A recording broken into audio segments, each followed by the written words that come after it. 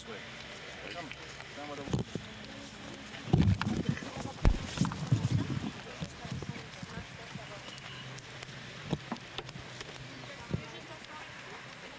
Can I put it out? No, it's okay. Okay.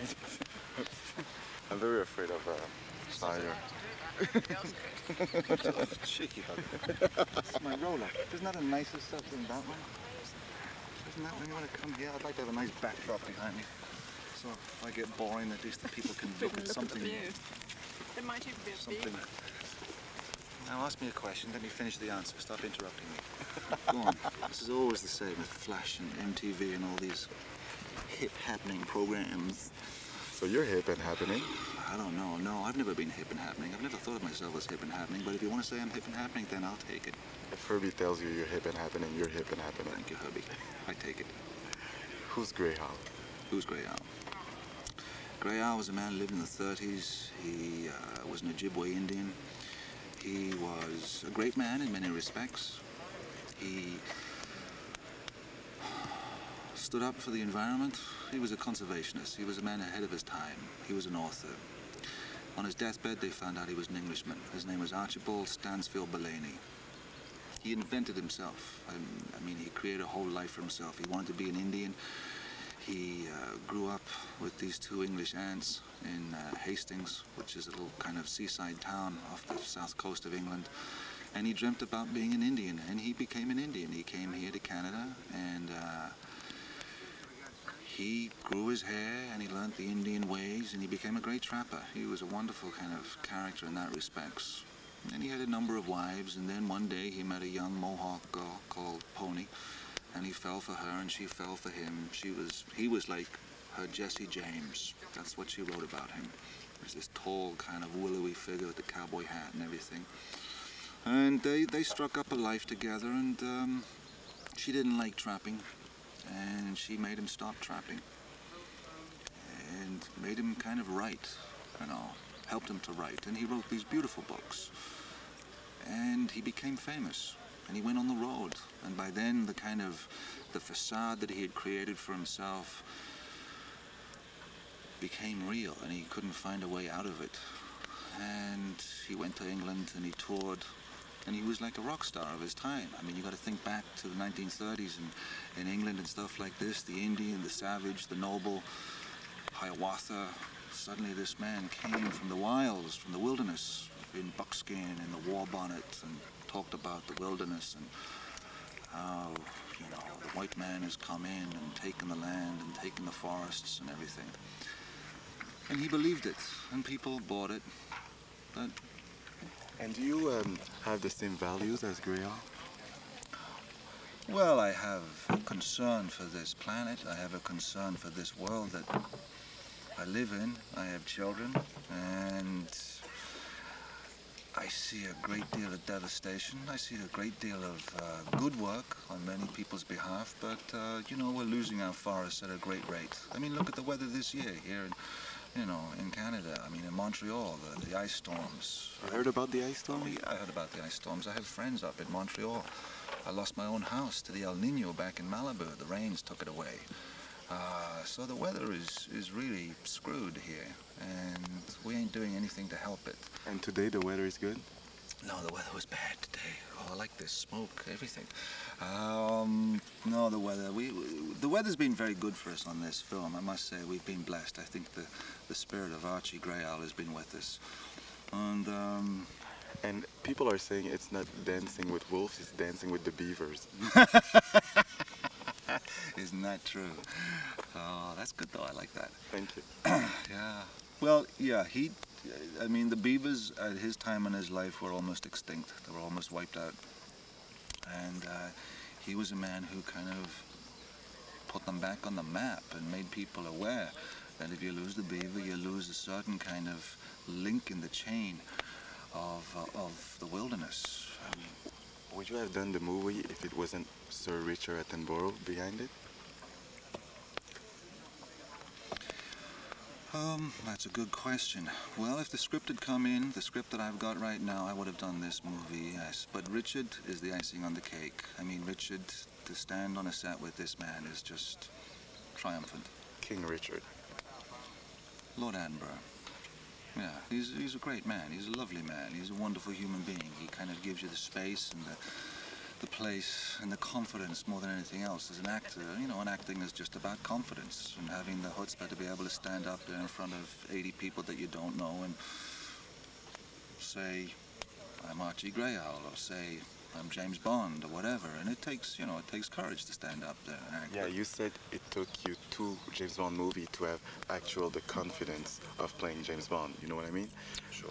So do you have the confidence of playing someone that already lived, you know?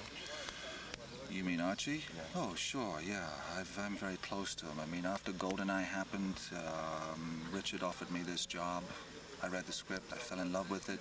I said, look, I'll pay you to go and do the movie for me to be in it. But how do you choose your role? Because we can see you in Mars Attack, we can see you in Dante's Peak, and now Greyhowl, and now James Bond 2000. I don't know. I mean, you just... I've always tried to have fun in what I do as an actor.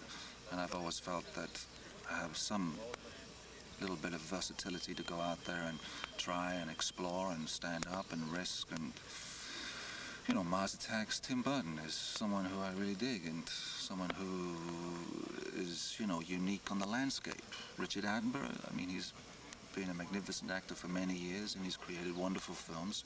So when you get the offer like that and you get a script which is so well-founded, like this one, I mean, it's by William Nicholson, who's a wonderful screenwriter, you can't help but say yes. I mean, when I started reading the script, I thought, what the heck is going on here? He wants me to be an Indian? This is crazy. But then, of course, as the story is revealed, you find out the man was an Englishman. He was a fraud. He was a charlatan. He was whatever label they put on him. So I saw pictures of Greyhowl and you look like... I do. Well, thank you. Thank you, Herby. Appreciate that. So let's talk about Montreal. You stayed in Montreal. How long did you stay in Montreal for? I've been in... They're calling you. I think I might have to go up there and do a bit of acting. Okay. Yeah, off camera. Thank you, Beth. No.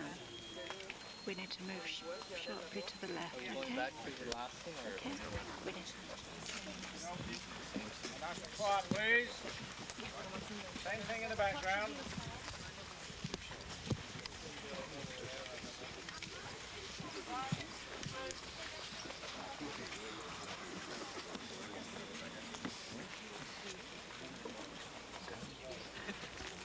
Wanted to talk about Montreal.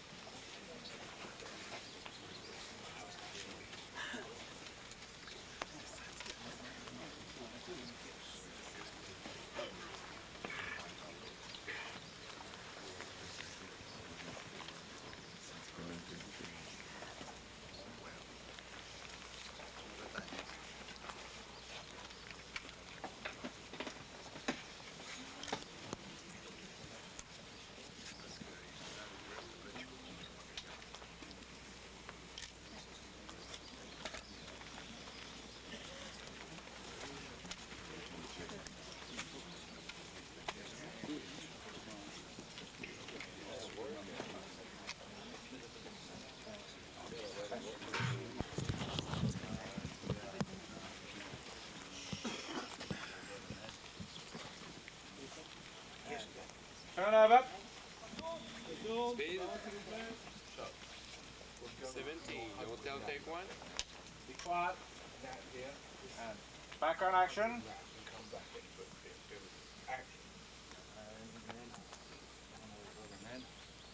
Hello, Ned. Who is this you bring to see? My name is Gertrude Bernard. Chief Pete Masabi. I'm honored, Todd. Lovely. Very lovely. And you wife? No. When the time is right, tell him to bring you to me. And I make the wedding. He's kind of old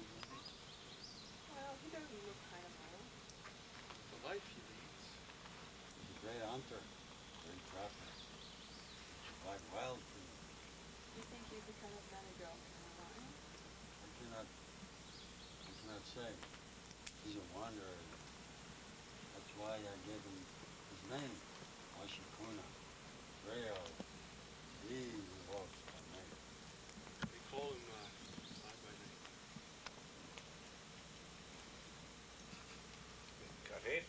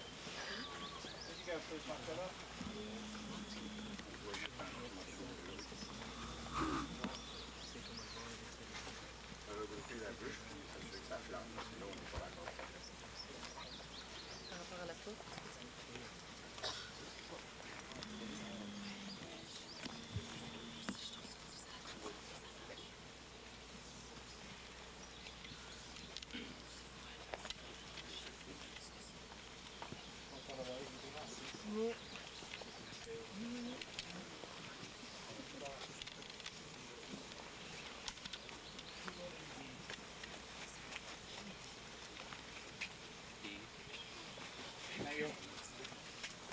Nice and still now. And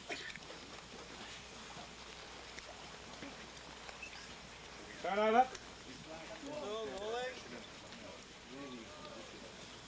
Speed. 17 Hotel, take 2. That's quiet. Background action. Hello, Ned. Who's disappointed to see you? My name is Gertrude Bernard. Chief Pete Masabi. I'm honored. Lovely. Very lovely. She's your wife? No, just When the time is right, I tell him, bring you to me, and I'll make the wedding.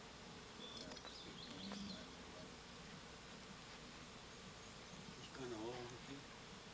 Well, he doesn't look kind of old. He's a great hunter, great trapper.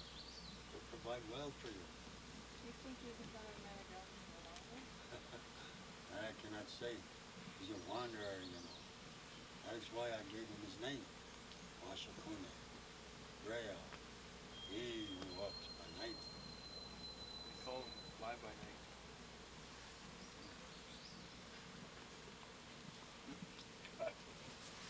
Very good. Just one more like that. Go again, please. Encore une fois.